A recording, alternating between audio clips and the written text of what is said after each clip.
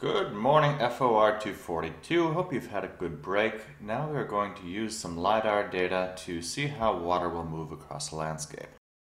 That's relevant to a wide variety of fields, including forestry, all fields of conservation, and home ownership. It matters tremendously where the water is coming from and where it will go. I'm going to take care of the downloading for you, so you don't have to wait for this to come through. I know you've done this at least twice already, so this is old hat now, but we're going to go to NOAA LiDAR, into here, and let's see, where should we go this week? Let's go over to Western Maine, because why not? This is where a large part of my family is from. There's Rumford here, Andover, East Andover. Where shall we go?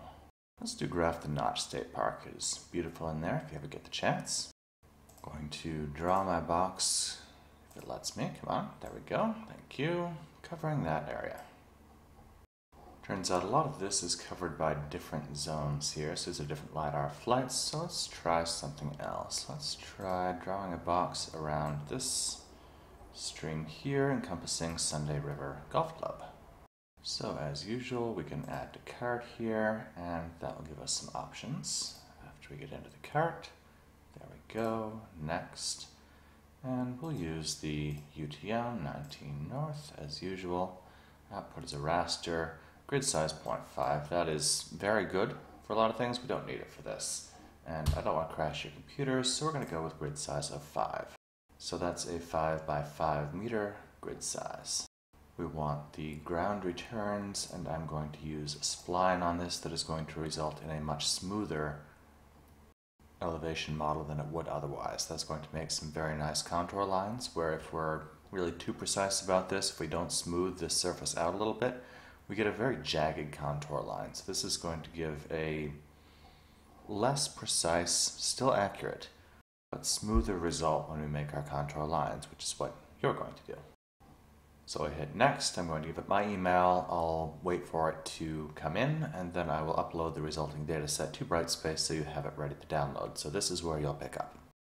And now we have a digital elevation model, but it came to us in a number of pieces that I have to stitch together. You've done this before as well, I think. So let's see, where did I put that? Miscellaneous merge.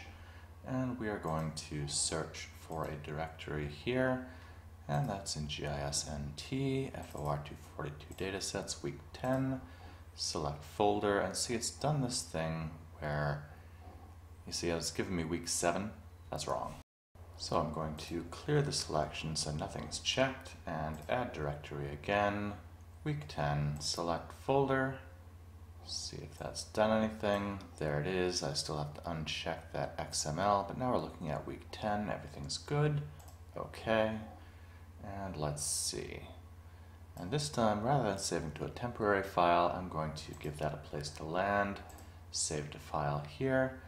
And let's see, I want to be in GIS-NT, FOR 242, week 10, and this is going to be week 10 data, and I'm going to save that, open, in here, as the DEM Sunday River.tiff.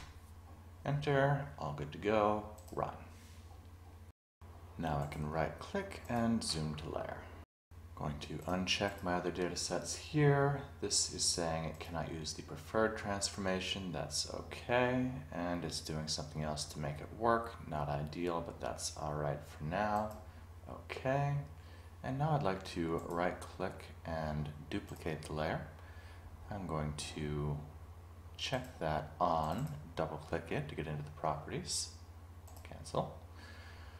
And now I'm going to go ahead and change the symbology to a hillshade here and make it a multi-directional hillshade. Okay. And because that's underneath that, we can't see it. Now it's there. But you see how we get this sort of checkerboardy thing going on here? I don't like that. So I'm actually going to go into the processing toolbox and search hillshade under raster terrain analysis. So there's a lot of tools that are not under these drop-downs, and different versions we found actually have different things under these drop-downs.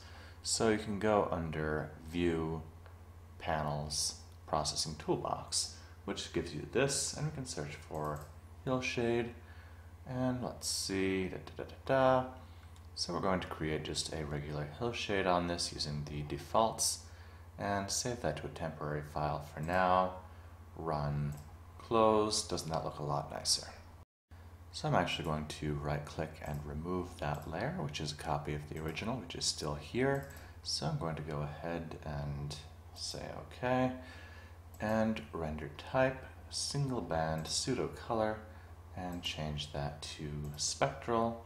Allow that to continuously classify, and let's see, use the updated canvas for the display extent, apply that, and set the transparency to 50%, apply, maybe 60%, apply, that looks pretty good, and now we have a elevation tinted hillshade. And that gives a very nice view of where the water is coming from and going to.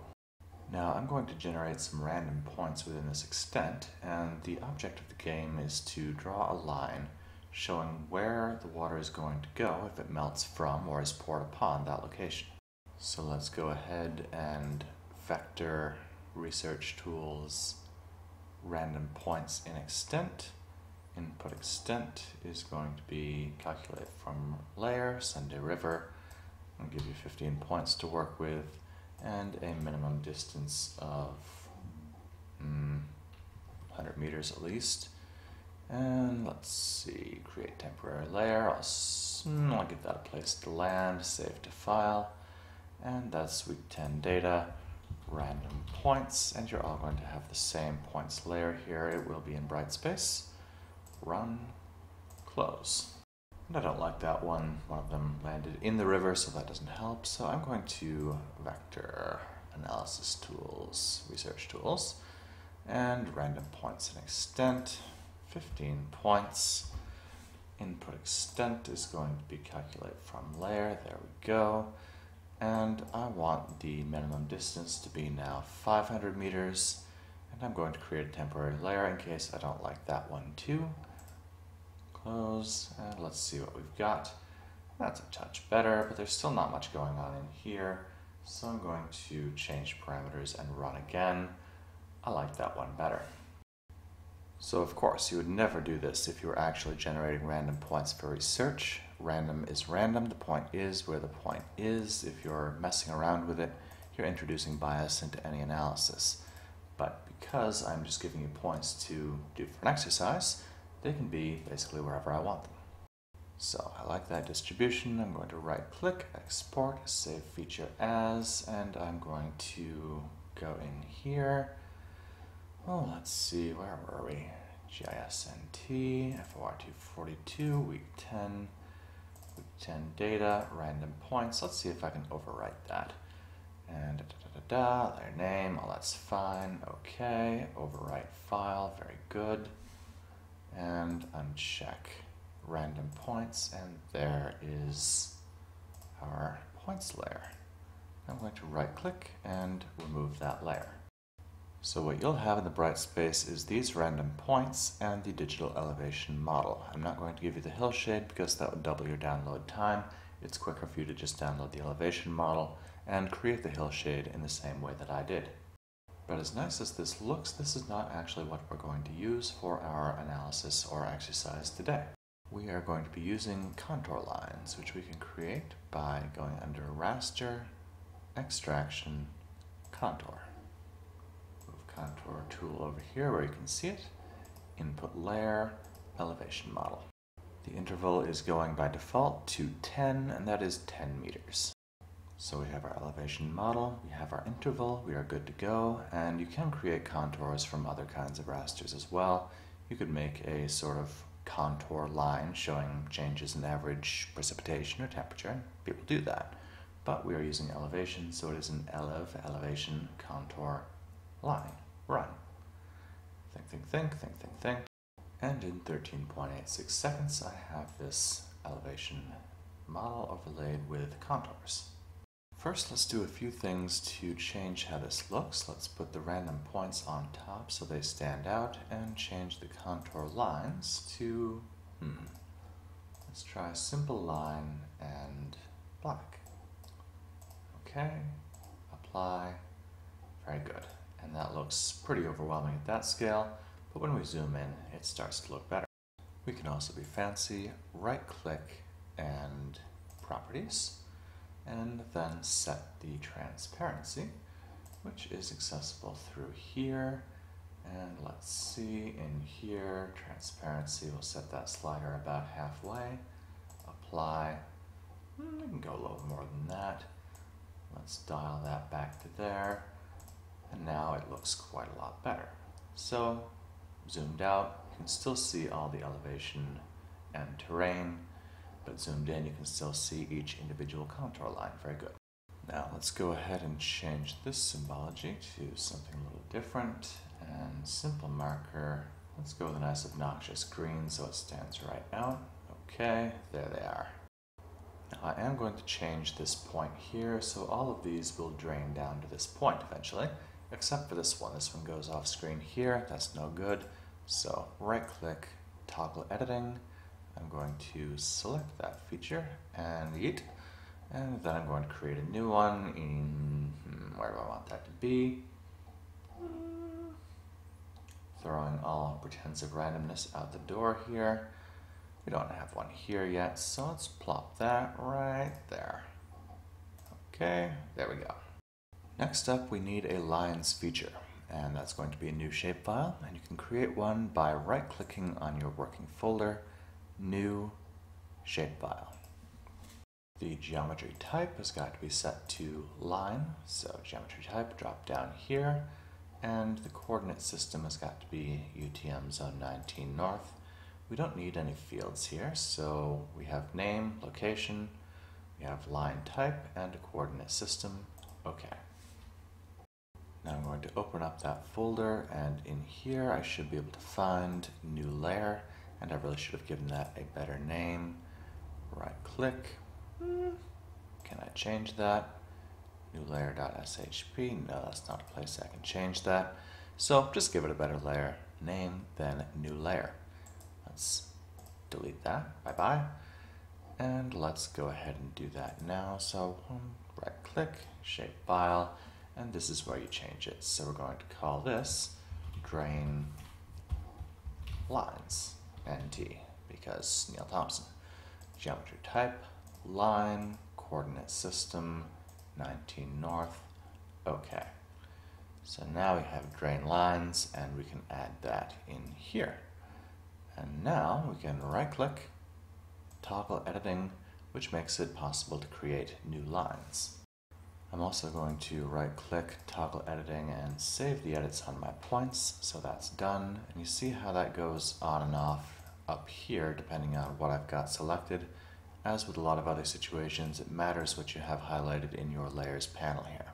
So I'm going to zoom in here using my scroll wheel, and now I'm going to create a new line. And what I'm going to do is try to tell where the water is going to go as it melts or pours away from this point. And now you have to think about how contour lines work. So this is a line of constant elevation, and this is the next line of constant elevation, which is 10 meters down the hill from here. And this is where I realize I've got my color ramp inverted. Well, it's the default, but it needs to be inverted to make sense. And let's see, where do I do that? Under the color ramp, invert color ramp. So now the blues are intuitively lower elevation and the reds are higher. And now that's going to make more sense. With that done, I can now go here, and what I'm going to be doing is one click to start my line. No active layer, okay, thank you. So again, I have to have that selected. So one click to start. And where is the water going to flow from here? It's going to go downhill, of course, and it's going to go exactly perpendicular to these contour lines. So there's one vertex. So this is a 90-degree angle, exactly perpendicular to the slope. The next one, see I'm going off a little bit to the right here. I'm making it perpendicular to the next contour line. And likewise, as close as possible here and here. And of course, if this encounters any kind of a channel that's not being picked up on by this elevation model, then it will follow that channel. but this is going to give you a pretty good rough idea. So every time you're going for a 90-degree angle, and if you're going in the same direction for a while, you can just go ahead and jump over a few of those. Here I'm using my arrow keys to move around. And see, I'm making a little bit of a turn here, and you can get pretty quick with this. There's no need to be totally precise. We're going for the general direction here. And every time we make a turn, we've got to account for that. And we'll keep going down the hill, down the hill, down the hill. And we've still not encountered any kind of a channel that would be big enough to really carry this water, so we're just going to keep on going perpendicular to our contour lines until we hit that. And eventually we will. So we keep going down and down and down, 90 degrees, 90 degrees, 90 degrees, and now it looks like we might be getting somewhere. So carrying on with 90 degrees here.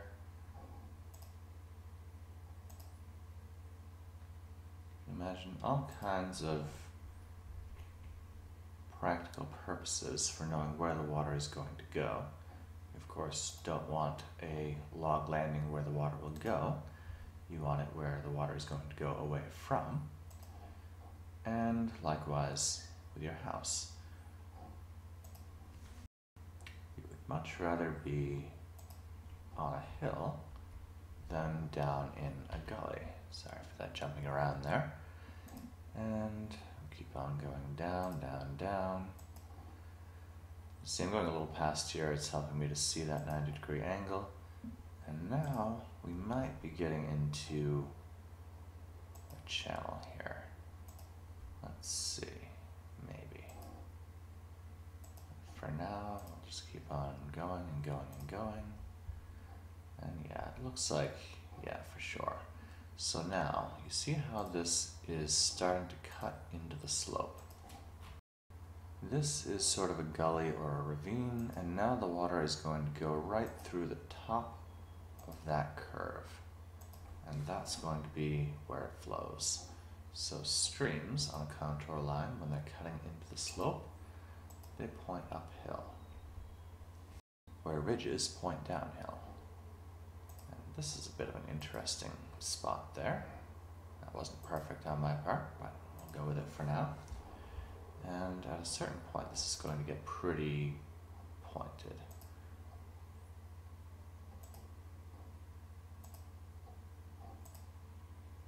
Let's see, we have a bit of a difficulty here. I think the water is moving around that, and just going contour to contour, that's not perfect, but here we are.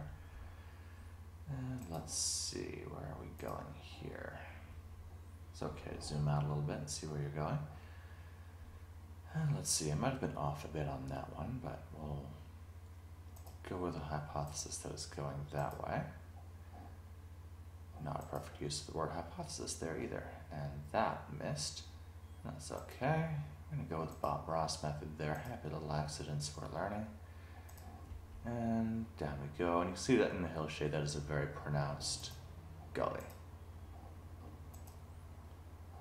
So there we go. We're going down, down, down.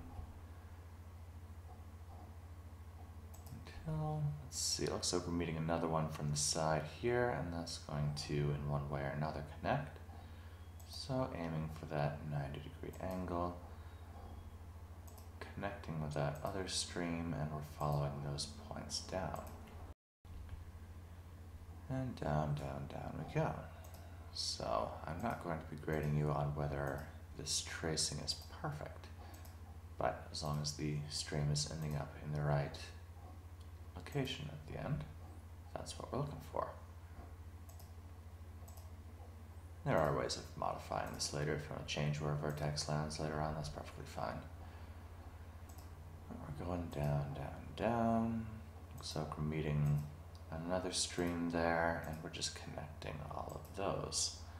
Looks like it's made a couple of side channels there. We'll go for the bigger one, Carry on down. Down, down, down, down, down we go. A bit steeper there.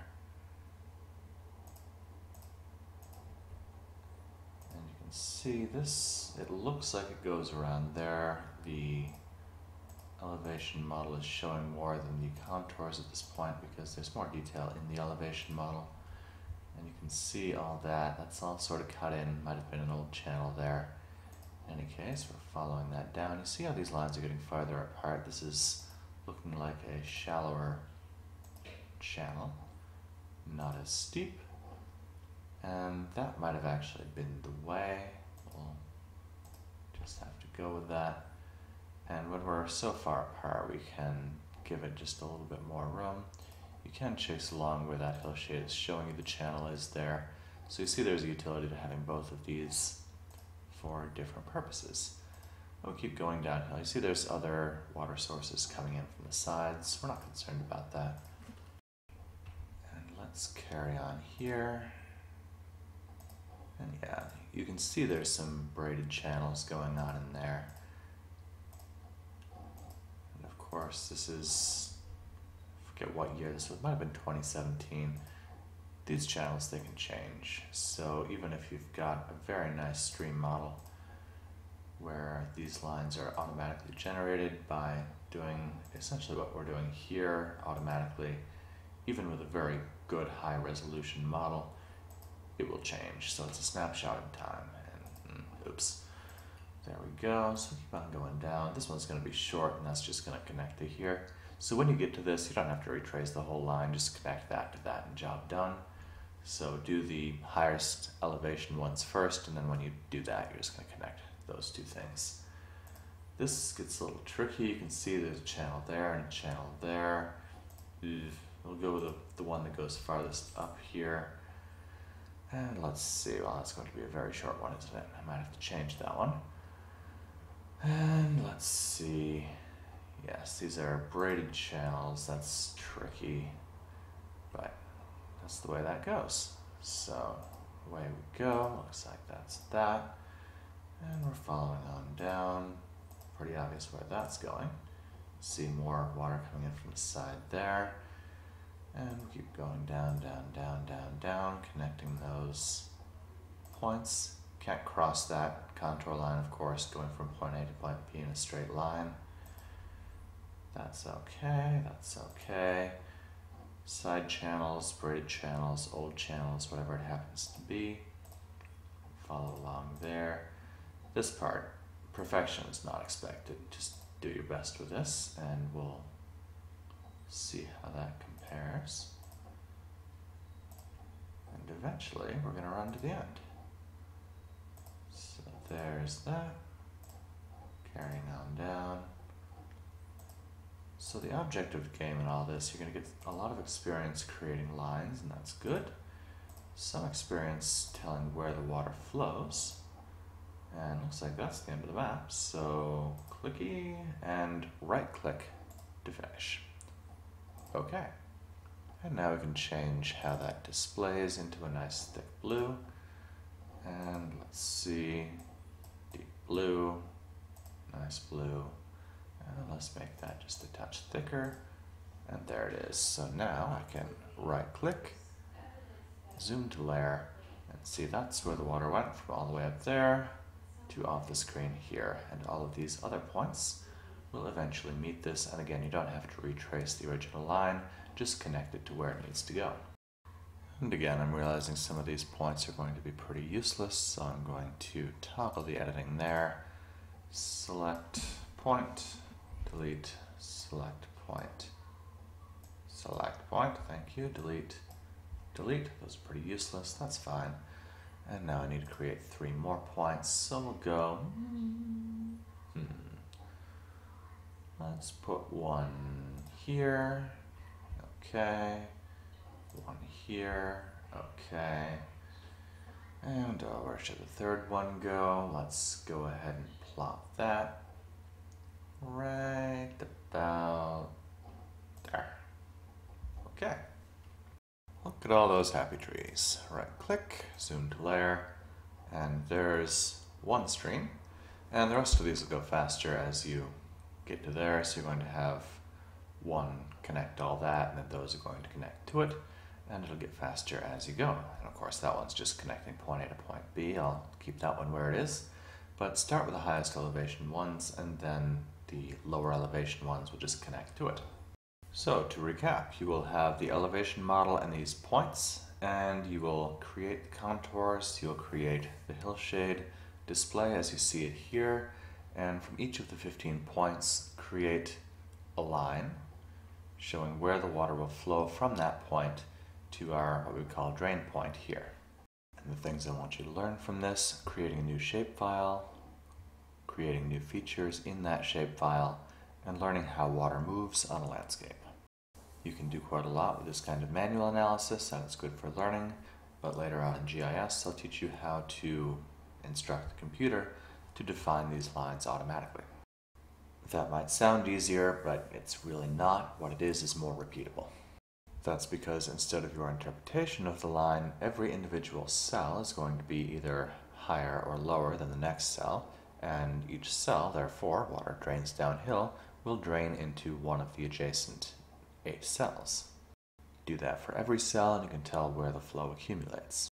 More on that about 1 year from now, or if you're one of my students who are taking both classes at once, maybe next week. But where that model breaks down, and it takes a fair bit of doing to overcome it, is where the stream crosses a road. So let's see, is that a road? Yeah, I think it is. This kind of a road cut, which you can see in the elevation model, makes quite a mess of the stream channel. Or at least the stream channel model, of course, is going to go through a culvert here, but the model doesn't know that.